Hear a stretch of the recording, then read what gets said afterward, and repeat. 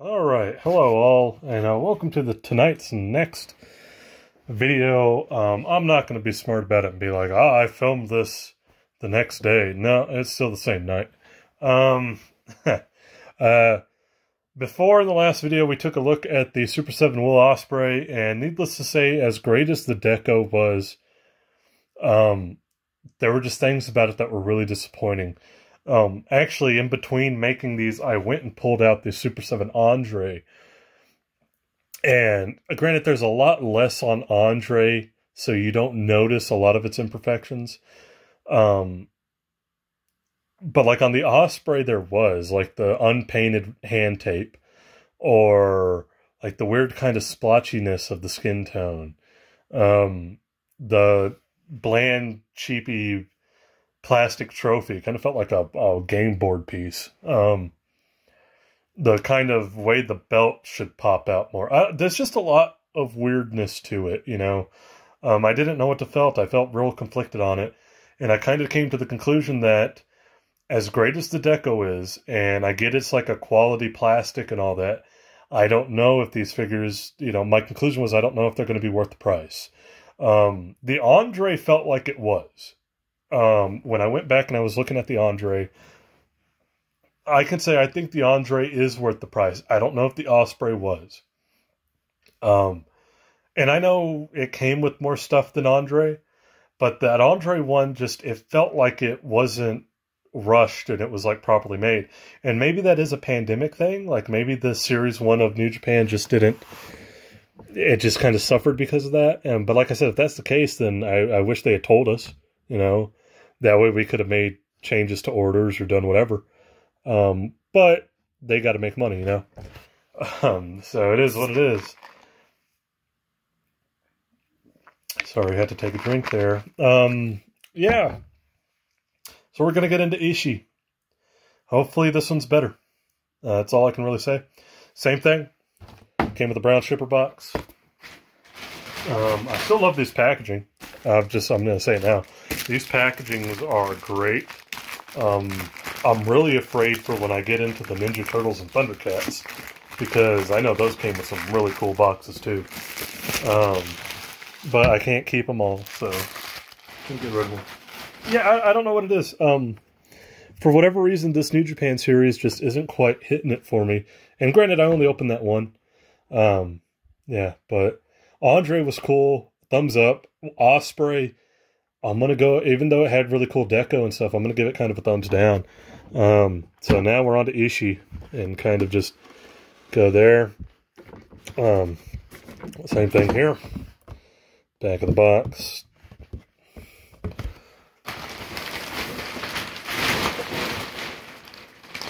I got a giant trash bag over here. That's what you're hearing. There he is.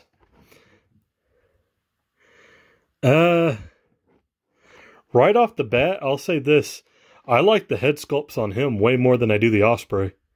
And right off the bat, I can tell the belt on him looks a lot better than the junior heavyweight belt that was with Osprey.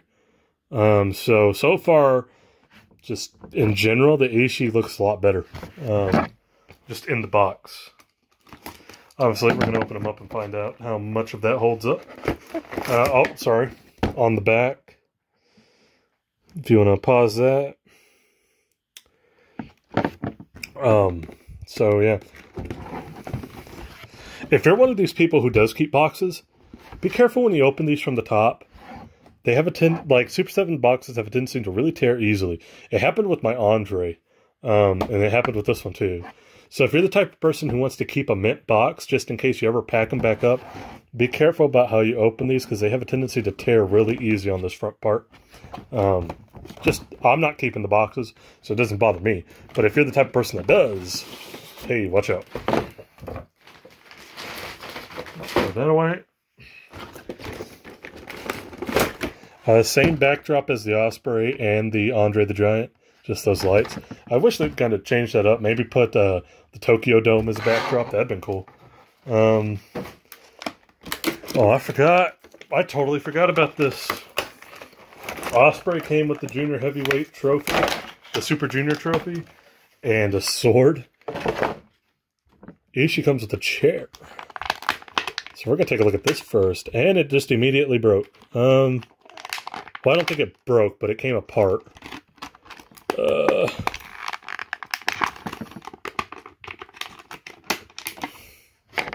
Alright, let's see if we can get this back together.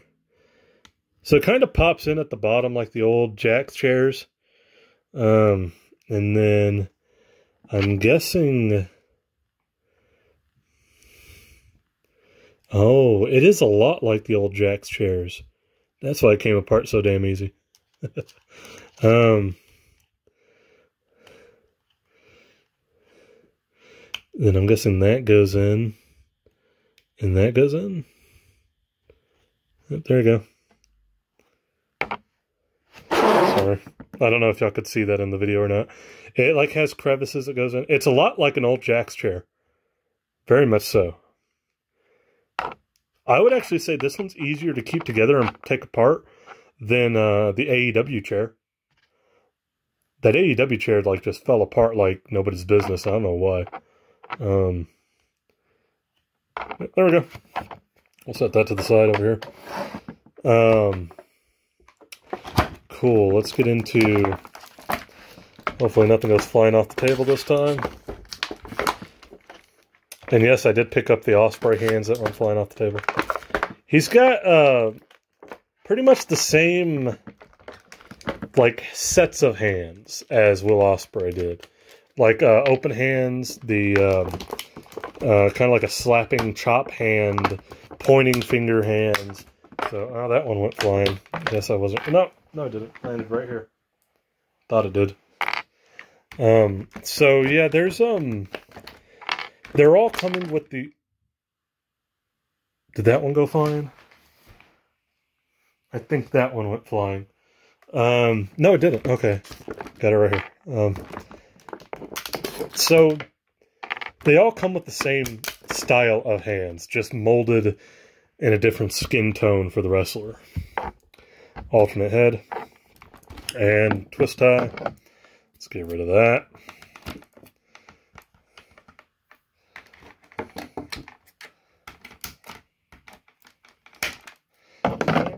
Twist ties be damned, because I had scissors. That's not coming out. It's like the twist tie was still kind of like tied at the end. There we go. Okay. Let's get Ishii out.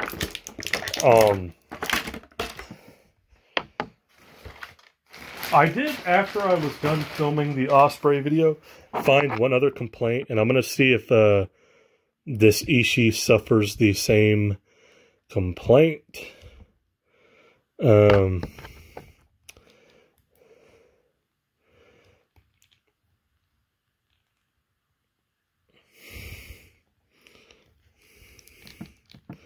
Okay, sorry about that. I was just trying to get them all straightened out here.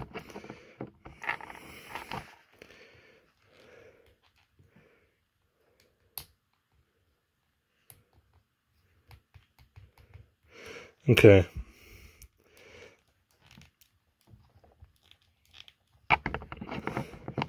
There we go. Sorry. I'm just trying to get them all straightened out here. There's our Ishii. Right off the bat, something the Osprey really struggled with, and I think it was just mine. Remember how I was saying they're supposed to have that thigh swivel, or I thought they were supposed to have a thigh swivel, and he like kind of just didn't. I should clarify this. I wasn't talking about a line, like an actual thigh, like, cut. I was talking about, like, where he could move at the hips, basically. My Osprey, like, just wouldn't move. I don't know if it was just that stiff. You'll notice, like, this is a little bit of a thing here. My Ishii is not really moving like that at all. But on this leg, he is. So that's leading me to think that it's a quality control issue. So I just wanted to clarify that. I didn't mean a thigh cut. I meant like the hip swivel thing going on. So sorry if I confused some people with that. He does have a little bit more so than the Osprey, that kind of knee pivot going at least. The ankles don't move, but he does have quite a bit of range of motion in the feet. So yeah, so far so good. At least one leg has that swivel. And then he's got the Never Openweight Championship. I think this belt looks loads better than the junior heavyweight belt we got with the Osprey. This one looks much more detailed, more gold like it should be. Now, this is where I'm going to say I found a complaint with the Osprey, because I'm hoping this one doesn't have the same thing, but I'm going to have a feeling it does. I have a feeling that it will. So here's the belt. Not so much with the idea. Okay, there's a couple of complaints I'm going to have about this one too, for sure.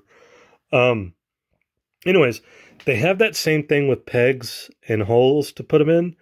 One thing I'm noticing with these, though, that I noticed as I was putting the Will Ospreay up after the video I made, was that it's such a thin, like, plastic that the belts have a hard time going, the pegs have a hard time going back into the hole. It's not as bad with this one. Actually, it kind of is. Where, like, a couple of the pegs just don't want to go back in. And I kind of thought, like, why is it doing that? And so the more I thought of it, the more I kind of realized these pegs are just such a, like, they're warped on the rubber. So it's harder to get them in. You have to line them up a little bit more. And even then, because they're so soft from, like, the warping, they don't always go back in the way they're supposed to. So when I was packing up the Osprey to kind of put in a storage bin, I had to kind of just leave the belt out like this. I couldn't put it in a back around his waist or get it back into the pegs. Luckily, it looks like the Never Openweight Championship at least kind of goes back in. These two pegs are still kind of not wanting to stay in. But yeah, that's kind of disappointing. I'm guessing that's just another quality control issue. This Never Openweight belt feels a lot thinner than the junior heavyweight one. I will say that. Like, it's much more bendy than the junior heavyweight one was. But I think I got the pegs back in this one. The junior heavyweight one, the pegs were so bent, I could not get it back in. So this one actually did. So that's good. It took me a little bit. As you can see, I was fidgeting with it the whole time, trying to get it to go in. So that's another kind of complaint. Glad this one doesn't have that issue, at least for now. But yeah, with the junior heavyweight one, that kind of sucked, because, you know, that's an important belt. And we have Ishii. So this is just a cloth t-shirt, no Velcro, it looks like. So you got to actually remove it. To be honest, I kind of don't want to. I like it on him. Chaos Stone Pitbull. That's his nickname. I know, kind of a weird nickname, but hey, it is what it is. Overall, so far, I think this Ishii is loads better than the Osprey. Right off the bat, like, it's the same kind of hard plastic quality that I'm much, you know, that you expect out of a Super 7. But I'm glad at least one of his legs is having the swivel. This one just isn't. And neither one of the Osprey legs wanted to turn at all. So is what it is there. I'm not noticing any... Oh, yep, there we go. So the... as you'll notice, Ishii does not have any wristband tape or anything like that. And yet they still, because they used similar molds for all these guys, just in different colors, they still have a taped hand that's not painted.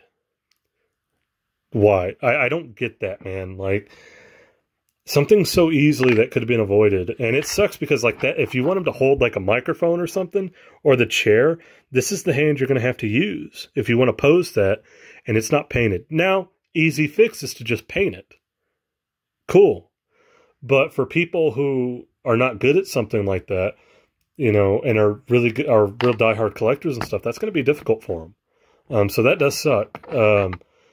I said, I'm not going to take off the shirt. I will tell you this right now, though. Front, back, I like the weightlifting belt. Good detail there. He does not have the splotchiness of the skin tone that the Will Ospreay had either.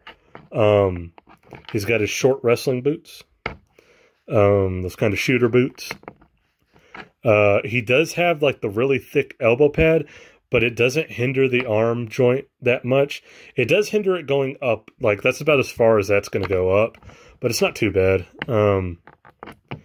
And yeah, that's the Ishii.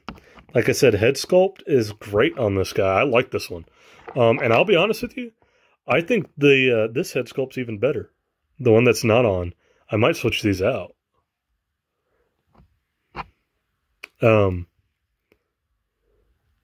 Yeah, but either way, also, he doesn't have that weird lean my Ospreay did. Like, my Ospreay was, like, leaning to the side when I tried to stand him. This one's good. There's the detail all over his trunks. Here you got the Stone Pitbull logo. Same thing on the back here. Overall, even though, from an action figure perspective, this one's a lot better than the Ospreay. The skin tone's not splotchy. The hair is painted on pretty well. It does have a little bit of a QC issue there, quality control issue there, but nothing big. The alternate head looks great too. So the belt is better. I was able to get it back into the pegs on this one. And he comes with the chair. So, you know, I think overall this Ishii is a lot better than the Ospreay, which I'm glad. I like Ishii. If I could only choose a couple of these, I wouldn't buy them, but I did buy them because I wanted that whole first set. And, sorry, took a drink. And I'm happy I did, because that Ospreay was disappointing. And maybe other people don't have the same issues with their Will Ospreay that I had. Like I said, mine didn't. His leg joints did, or his hip joints did not want to move. That ball joint was not going anywhere. And as I tried to get it to move, it just felt like it was going to break. But luckily, at least one of Ishii's does. This one, not so much. It does a little bit, but not a lot. But this one does, and that kind of saves it, especially from a standing up perspective. He doesn't look as, like, messed up. So that's great that the leg joints are at least better on the Ishii. And the skin, like, they got the splotchiness out of, like, the plastic for the skin tone. His head sculpt, I think, looks much more like the guy it's supposed to be than Will Ospreay's did. The belt looks more like it's supposed to be than this junior heavyweight one did. My only real complaint is yeah, still no waist movement, which kind of sucks. And we're still on, like, the single jointed knees and stuff. So the articulation aspect is still, sadly, like, less than what you're going to get out of a WWE Elite or an AEW Unrivaled.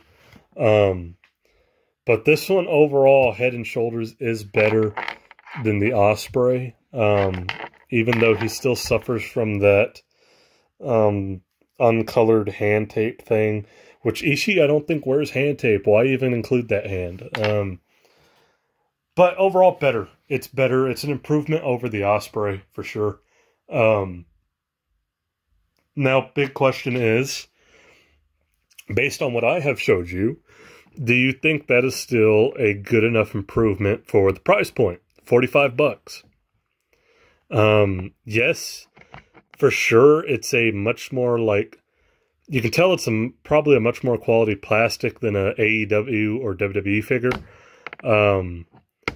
But with the less articulation and the kind of, even though the pegs went in, the little bit more janky accessories these guys are coming with, and kind of just a lot of the quality control issues on things like unpainted tape, all the negatives combined, all the cons going up against the pros, do you think that it is worth that $45 price point as compared to an AEW or WWE Elite at $20 that have you know, quite frankly, more articulation. Or even a WWE Elite, or not Elite, an Ultimate at $30 that has even more articulation. You know, that's up to you to decide. I think on the Osprey for sure, no. I don't think that Osprey was worth that money. I'm gonna say the Ishii, based on the higher quality plastic and everything, I'm gonna go ahead and give this one an okay, a thumbs up. Osprey, no. Ishii, I'm gonna say yes. And I think there's a little bit of bias there. I'm a much bigger Ishii fan than I am an Osprey fan, so that probably plays into it. And that's another thing, like, you know, is the person they're making one you want or not? That's like the other big question. So again, I'm a little conflicted. Osprey, I said no, I didn't think it was worth the price point. I like Ishii a lot more, so I'm probably going to say yes, he was. Especially now that I can see the leg, the hip swivel kind of working the way it's supposed to be. So yeah, there he is. Tomohiro Ishii. The man probably most associated with that Never Openweight Championship. So that's probably why he came with it. Yeah, there he is. Like I said, thumbs up on this one. So far we have thumbs down on the Osprey, thumbs up on the Ishii. You could still make an argument that maybe even Ishii's not worth that price point, but because he is one of my more liked New Japan guys, I'm going to go ahead and give it the thumbs up. So yeah, I'll catch you guys in the next one. Next one we're going to look at is Okada. I'm going to save Tanahashi for last. And we're going to look at the Okada. So I will catch you guys in that video.